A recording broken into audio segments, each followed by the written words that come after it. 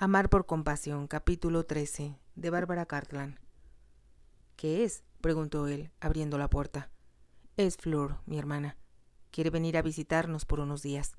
Por lo visto, no la quieren en la casa solariega, al menos mientras Buck está enfermo. ¿Se ha invitado sola? Por supuesto, contestó él. Dile que venga cuando quiera. ¿Estás seguro?, preguntó ella. Claro que sí, repuso él sin comprender la insistencia de la pregunta. ¿Te gustará tener a tu hermana contigo? Dile que venga cuando lo desee. Jocelyn regresó al teléfono. Fleur, ¿estás allí? Morgan estará encantado. Muy bien, entonces iré el martes, si ustedes están de acuerdo. Es el día perfecto para mí. Jocelyn no pudo evitar sonreír. Era la misma Fleur de siempre. Cuando decidía algo, lo obtenía. Las otras personas solo se adaptaban a sus deseos. Te avisaré la hora de mi llegada, prosiguió Fleur. ¿Podrás enviar un automóvil a Wiltshire para recogerme? Por supuesto. Adiós, y muchas gracias por llamarme. Esperaré ansiosa hasta el martes. Adiós. Fleur colgó el teléfono. Jocelyn empezó a desvestirse, mientras reflexionaba sobre sus conflictivos sentimientos. No estaba muy segura de querer que Fleur visitara el castillo, pero, al mismo tiempo, no hubiera podido rehusarse. Ahora que sus padres se habían unido de nuevo, ella y Fleur deberían ser amigas. Y, como esposa de Morgan, no tenía por qué sentirse inferior ante su mundana hermana. Ella podía tener todo lo que tenía Fleur y mucho más si lo deseaba. Mientras tomaba su baño, Jocelyn se preguntó qué habría ocurrido si la llamada de Fleur no les hubiera interrumpido en ese momento en particular. Se sonrojó al recordar la mirada que refulgía en los ojos de él. Había deseado que la besara. ¿Se hubiera sentido excitada al estar entre sus brazos? ¿Me habría olvidado ya de Terry?, se preguntó, y deseó olvidar con todo su corazón. ¿Para qué seguir amando a un hombre que amaba a otra mujer? Morgan la amaba, se lo había confesado la noche anterior, y era imposible ignorar el brillo de sus ojos y el tono acariciante de su voz. Aprenderé a amarlo. Tengo que hacerlo. Se arregló el cabello con especial cuidado y, tomando 2 claveles rojos de un florero, se los prendió en el escote del vestido. ¿Le pareceré bien?, se preguntó. Era agradable ser amada y que la admiraran. Hacía mucho tiempo que no veía brillar el deseo en los ojos de un hombre. Entró en la biblioteca. Morgan estaba de pie junto a la chimenea y le dirigió una mirada de aprobación. «Te veo maravillosa», le dijo. «Te queda muy bien ese color. Es el mismo de tus ojos». Ella le sonrió y él fue a buscarle un cóctel. «He enviado el auto a Wiltshire», le comunicó, «para comprar los periódicos de la tarde. Me parece absurdo que no los recibamos, así que he dado órdenes para que vayan a buscarlos todos los días». «No he visto los de esta mañana», respondió Jocelyn. «No he tenido un solo momento para hacerlo». «¿No has visto tus fotografías?», preguntó Morgan con incredulidad. «¿Salió alguna? ¿Cómo están?» «Espantosas. Si quieres ver una pequeña más infeliz y poco agraciada, mira esta foto». Le mostró la última página del Daily Express y ella rió al mirarla. «Pareces muy enfadado y yo estoy horrible. ¿Cómo pueden publicar esas fotografías?». Él le mostró las que aparecieron en los otros periódicos y rieron juntos. En especial al ver que la que mostraba a Jocelyn corriendo hacia el automóvil. Solo eran visibles su sombrero y la punta de la nariz. «Son horrendas», declaró ella al fin. «Me avergüenza pensar que estos serán los únicos recuerdos que tendremos del día de nuestra boda. Las guardaré en un álbum», prometió Morgan. «No harás tal cosa», protestó Jocelyn. «No soy muy vanidosa, pero estas fotos no nos hacen ningún favor». «Te mostrarías más orgullosa que un pavo real si supieras cuán hermosa estabas. Me hacía sentirme orgulloso de mi desposada». «Solo lo dices por cortesía». Jocelyn estaba coqueteando con su esposo y disfrutó de esa sensación. «¿Por qué no había de hacerlo?», pensó. «Algún día», le dijo Morgan, «voy a decirte muchas cosas acerca de ti. Te sorprendería lo mucho que sé sobre la señora de Morgan Wright, alias Jocelyn Kump. Será una investigación fascinante, bromeó ella. La joven provinciana bajo el microscopio. Te digo un secreto. O ya lo has adivinado, yo... En ese momento entró el mayordomo con los periódicos de la tarde. El Evening News ya se había agotado, señor. Charles solo pudo conseguir el Standard y el Start y el periódico local. Esos están bien, contestó Morgan. Son demasiados, objetó Jocelyn. Si tienen más fotografías como esas. Tomó el Evening Standard y leyó titulares con actitud casi sin entender lo que leía. De pronto lanzó un grito de horror y leyó, como hipnotizada, la siguiente noticia.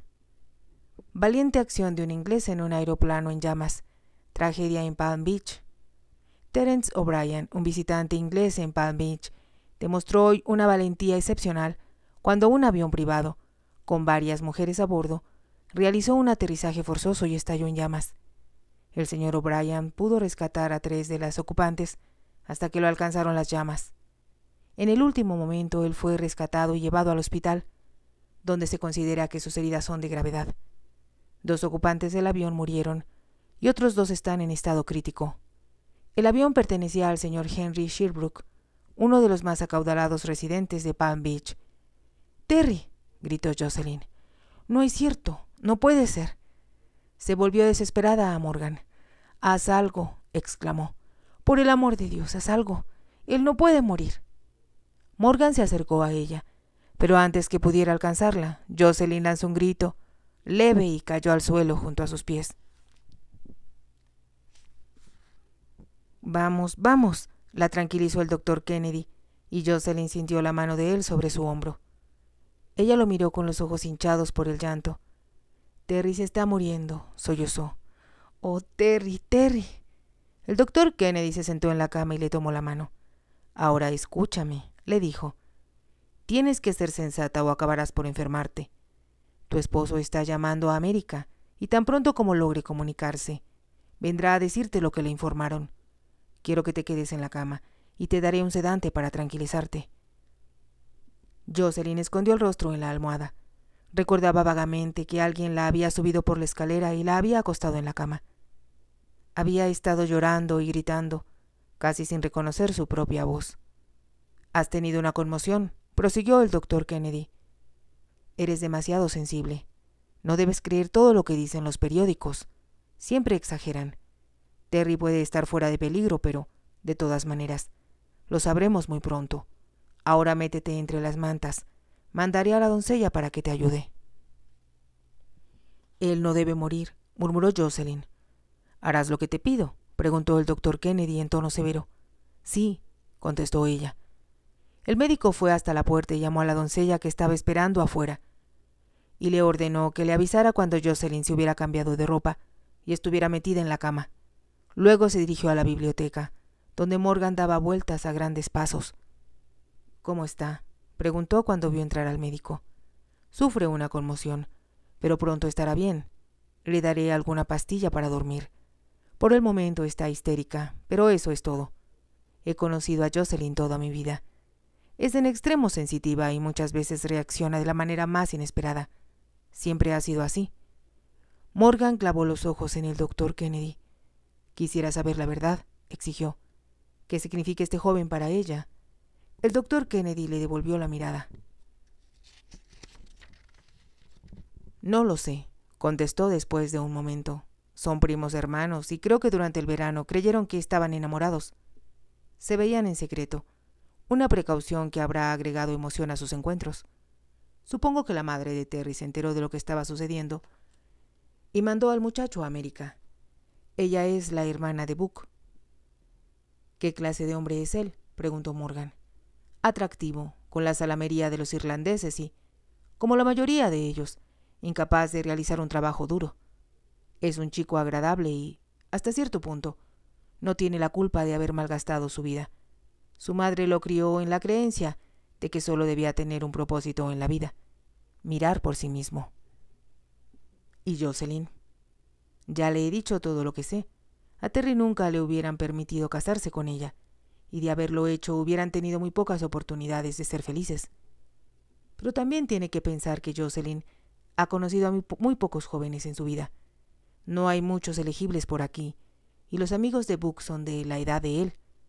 El doctor Kennedy miró a Morgan y prosiguió después de una pausa. Jocelyn ha tenido una vida muy dura durante los últimos años, atendiendo a su padre. Muy pocas jóvenes hubieran tenido la valentía para hacerlo y su coraje para perseverar. Observó el rostro de Morgan, pero era difícil interpretar su expresión. «Me alegro mucho de que se haya casado con usted», añadió amablemente. «Pero trátela con dulzura y recuerde que la bondad es un factor muy importante en el matrimonio». Morgan se paseó de un lado a otro de la habitación antes de contestar. «No tenía idea de que hubiera alguien más», dijo. «Si lo hubiera sabido, no le habría pedido que se casara conmigo». «No creo que sea nada serio», murmuró el doctor Kennedy. Morgan se detuvo y lo miró. «¿Dice que no es serio?», preguntó con amargura. «Usted no vio su rostro cuando leyó la noticia del accidente, ni la escuchó llamarlo». «Ahora escúcheme, Wright», empezó a decir el doctor. En ese momento llamaron a la puerta y apareció la doncella, diciendo que Jocelyn ya estaba metida en la cama y que el doctor podía subir a verla. «Bajaré en un momento», dijo el médico a Morgan. Encontró a Jocelyn acostada, sin moverse, con el rostro muy pálido, las manos temblorosas y el pulso agitado. Se sentó junto a la cama y le sonrió. «Jocelyn», le dijo, «tienes que alegrarte y sonreírme. Te apuesto a que la situación no es tan grave como esperas. Siempre resulta mejor de lo que pensamos». «¿No hay noticias todavía?», preguntó ella con voz ronca. «Tomará por lo menos 2 o 3 horas pasar la llamada hasta Palm Beach. Ahora, sé una buena niña y toma lo que voy a darte. Todo saldrá bien, no te preocupes. Es fácil decirlo, ya lo sé, pero no ayudará en nada que tú también te enfermes. Asustaste a tu esposo y casi has conseguido asustarme a mí. Ahora tienes que portarte bien». «Morgan», exclamó Jocelyn, como si de pronto se hubiera acordado de él. «¿Qué es lo que piensa Morgan?». «Desea que no te preocupes. Dígale que lo siento», murmuró Jocelyn con voz débil. «No quería que supiera lo de Terry. Por eso le mentí». Cerró los ojos, agotada. Está bien, le contestó el doctor Kennedy. Le hizo tomar la bebida que había preparado, apagó las luces y salió de la habitación. «No entre a menos que la llame», le dijo el doctor a la doncella que esperaba afuera. «Subiré a verla más tarde». «¿No quiere quedarse a cenar?», le preguntó Morgan al doctor cuando volvió a reunirse con él.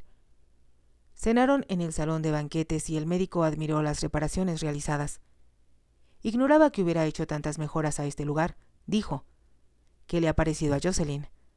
«Creo que le ha gustado, pero habría preferido que hubiera sido su padre quien lo hiciera». «No tiene que preocuparse por Book. Dentro de poco tiempo se estará comportando como un suegro modelo, estoy seguro. Solo espero que esté usted en lo cierto. Apenas esta tarde me dijo, ese joven tiene que tener algo cuando ella estuvo dispuesta a casarse con él. Iré a ver el castillo cuando esté lo suficientemente repuesto». «Me parece que eso es obra de Lady Cumb». «No me sorprendería», contestó el doctor sonriendo. «Helen siempre logró que Book hiciera lo que ella quería». «¿Y por qué no había regresado antes?». «No se presentó la oportunidad y ambos son demasiado orgullosos. Se necesitan el uno al otro, pero ninguno se atrevía a dar el primer paso. Ese accidente es lo más afortunado que le pudo haber ocurrido, aunque Book tenga que estar acostado 3 meses. Es ridículo, ¿verdad? 10 años desperdiciados cuando hubieran podido estar juntos». «Recuperarán el tiempo perdido», dijo el doctor Kennedy. «No hay mal que por bien no venga». Ese es un punto de vista muy interesante. Y no recuerda el viejo proverbio: «En las mujeres la piedad induce al amor, a los poderosos los derrota su propia fuerza». El doctor Kennedy sonrió y añadió: «La mayoría de las mujeres poseen un instinto maternal. Les gusta cuidar y mimar a un hombre como si fuera un niño. Helen siempre ha amado a Book, y lo amará más ahora porque la necesita. Y vaya si la necesita. No quiere que se aparte de él ni un minuto». «Pobre Jocelyn», dijo Morgan. «Está celosa de su madre». «¿Y le sorprende? Helen es una imagen contra la que es muy difícil competir, y Jocelyn nunca ha superado la infantil adoración que siente por su padre». Fue absurdamente leal con él en el momento de la ruptura, y ha permanecido así a través de todos estos años. ¿Sabe? Su esposa tiene un carácter maravilloso en ciertos aspectos. Morgan rió, y cree que yo no lo había notado.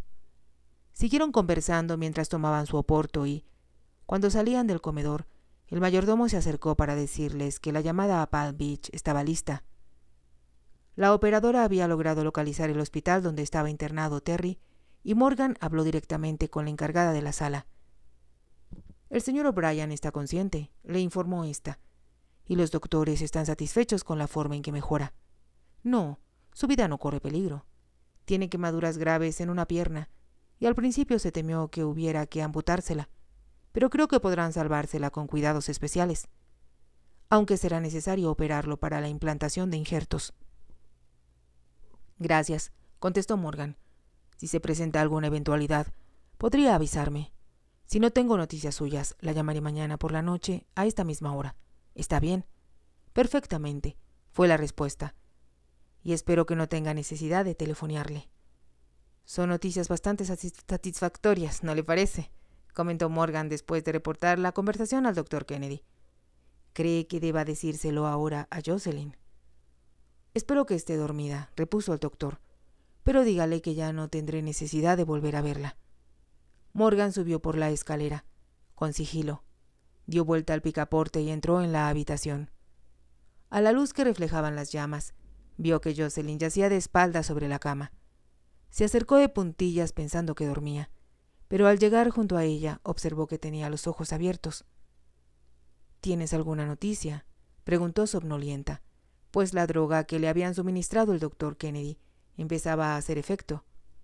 Morgan le contó lo que le habían dicho por teléfono. «No pueden amputarle la pierna», exclamó Jocelyn.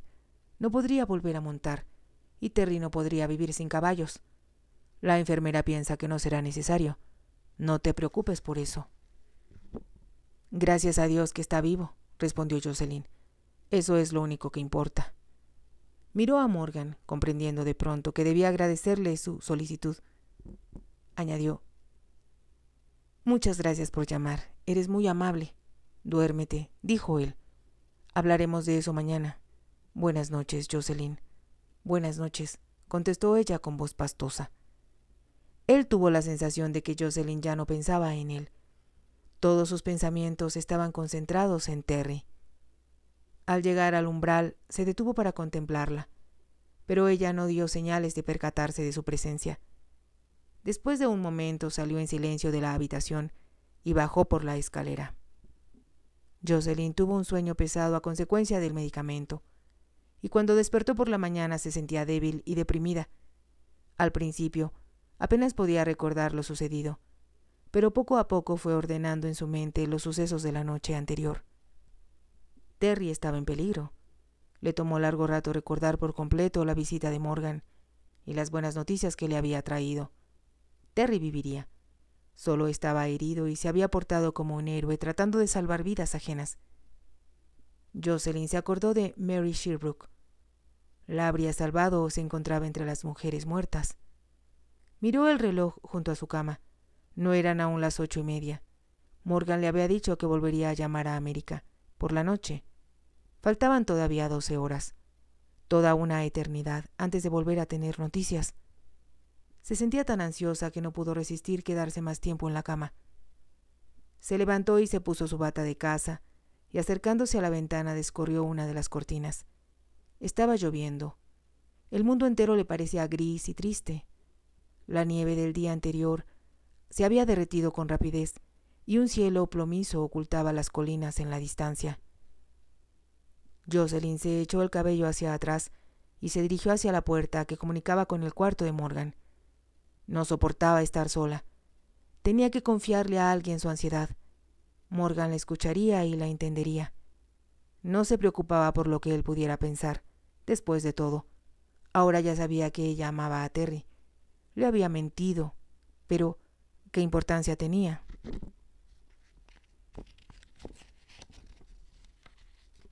La asaltó un momentáneo sentimiento de culpa, pero lo desechó rápidamente. Como al tocar la puerta no tuvo respuesta, llamó de nuevo y entró en la habitación. El cuarto estaba vacío y desordenado, dando la impresión de que Morgan se había vestido con mucha prisa. Sin duda salió ya. Tal vez fue a cabalgar, pensó Jocelyn, sin saber por qué se sintió molesta de que él la hubiera dejado sola. «Querida, esto es encantador, me fascina todo», decía Fleur entusiasmada, yendo a sentarse en el sofá junto a Jocelyn. Acababa de realizar una visita por el castillo en compañía de Morgan. Jocelyn no había ido con ellos. Se había quedado sentada en la biblioteca junto al fuego, contemplando las llamas. «Me alegra que te guste», repuso Jocelyn con indiferencia. «Que sí me gusta. No puedo creer que Morgan haya conseguido que el castillo se convirtiera en un lugar habitable sin estropear la parte histórica». Antes que Morgan regresara, Fleur había tenido una conversación íntima con Jocelyn. «Mamá me informó que Terry había sufrido graves heridas en un accidente de aviación», le había dicho su hermana. «Sí», había contestado Jocelyn sonrojándose. «Me imagino que por eso estás tan triste. ¿Por qué no me lo dijiste anoche? Pensé que era tu matrimonio con Morgan lo que te hacía tan desdichada. Y me pasé horas enteras antes de dormir, preguntándome por qué. No es asunto que quisiera discutir». Si te ha gustado, te invito a que te suscribas, a que me regales un me gusta y actives la campanita para que puedas seguir escuchando esta historia y muchas más. Gracias.